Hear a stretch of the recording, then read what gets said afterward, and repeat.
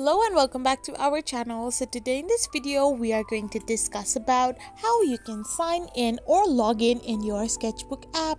So without wasting much of our time, let's get straight into the video. So first and foremost, all you need to do is simply tap open your web browser of your preference. Once you open it, simply type in the URL www.autodesk.com/product/sketchbook/overview, which will then take you to this page.